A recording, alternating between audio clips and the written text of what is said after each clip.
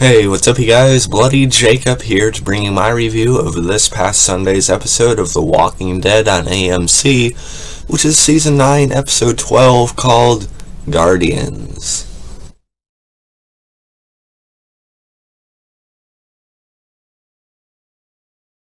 Yeah, trying to get back to doing some Walking Dead videos. I did a sort of general video about a week or so ago. Just talking about how much I actually have been liking Season 9 and even the back half of Season 9 so far. I mean, of course, the ratings are going down. It seems like every other article has to post about that.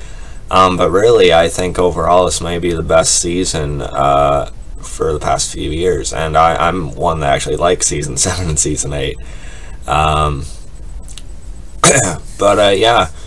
And any of the Rick episodes is so strong and just a very, very great resonant character episode there.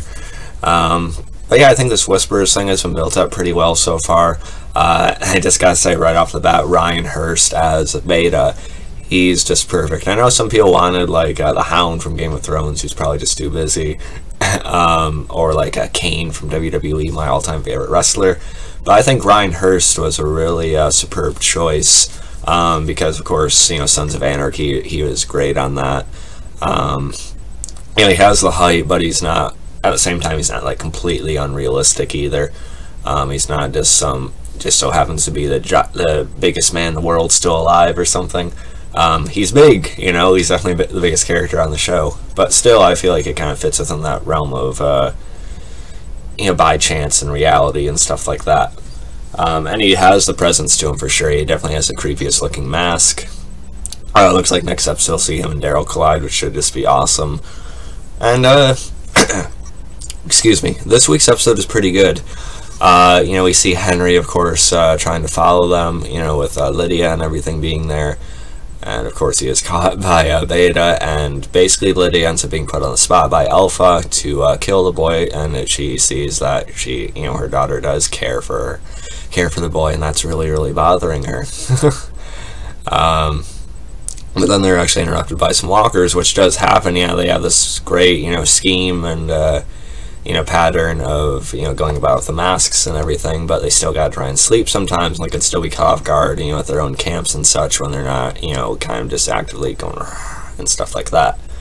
So that was pretty good, and that allows Daryl to come along in his own mask and, you know, help them escape, at least for now. But it looks like they're being pursued by at least Beta and probably another small group of Whisperers. So that part was pretty good. And of course, we gotta talk about the decapitation, because Alpha has to make an example out of two in her group who believe she's not fit to lead anymore for varying reasons. And she ends up decapitating the female with a wire type of thing. And I've seen some articles, apparently some people were put off by that. Apparently they don't expect a zombie horror, you know, drama survival series to have violence or anything. So that was very unsettling for them. They just didn't know, you know, they didn't know that they were tuning into a horror show, or a show about zombies that eat flesh. So they were horrified when someone got their head taken off. So, yeah, it's just stupid. Like, people don't know what they're tuning into. They don't realize it's not on the show, it's what you're watching. I realize what you're watching, man. So yeah, stuff like that has just always been ridiculous to me. But yeah, it was a pretty good episode. You also have some stuff with you know, Michonne, and they're deciding, because the kingdom needs help. Carol's written letters more than once. We still gotta figure out what happened to him over the years since Rick's been gone. Because there seems to be this big incident that sort of divided them more than they were before, but, you know, with the marks and everything like that. But yeah, basically the kingdom needs help, they need supplies, but now there are these, you know, like Michonne said, these people out there in, you know, masks or whatever trying to kill us. So they're basically just putting themselves out in the open if they make this big trade, and the paths to get to the kingdom are sort of time consuming as it is, so it's definitely risky. But at the end she ends up, you know, letting them decide for themselves, so we'll see how that goes. I'm sure it will kind of backfire like Michonne expects it to. And you also have Michonne, you know, talking to Negan, who just doesn't believe that there's any way he has changed. It's because she's become even more jaded over these years. It kind of, I think, tied to that same sort of process that everyone else went through with the marks and such. But yeah, you shouldn't believe Negan right away either, but she sort of ends up being taken back by Judith actually wanting to see something in him and actually thinking something's changed about him, even though she couldn't know necessarily, right? But I am enjoying Negan's story so far, and the fact that he did come back in his own. Yeah, there's nothing for him out there, like he said, but I think there's really a process in his mind right now. It's actually, you maybe altered things for him a little bit.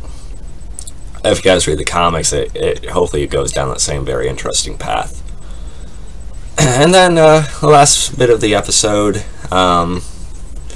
you have the whole Rosita, Sadiq, and Father Gabriel thing. She's pregnant with Sadiq's kid, but she's currently with Father Gabriel. The whole thing's just kind of weird. I don't really care for it. Not a lot of people seem to. I think Rosita could be used for better things than that, but it's kind of similar to what they do in the comics with her, from what I understand. Eugene still has a thing for her as well. But yeah, it just feels unnecessary, and the whole pairing with her, Father Gabriel, and Sadiq, about all of it just kind of felt random. It was after the time skip, so we never really got to see it develop, and it just feels sort of just random thrown together couples. I don't know. I don't know how Christian Serratos can really talk up the whole plot point for a character right now. Yeah, so basically, you know, she's with that guy, but then she's with this other guy's baby because they're just starting out, so The Walking Dead. I don't know. It's just not. Luckily, it's not taking up too much screen time yet, but it's starting to. But yeah, overall, still a pretty good episode. Even just for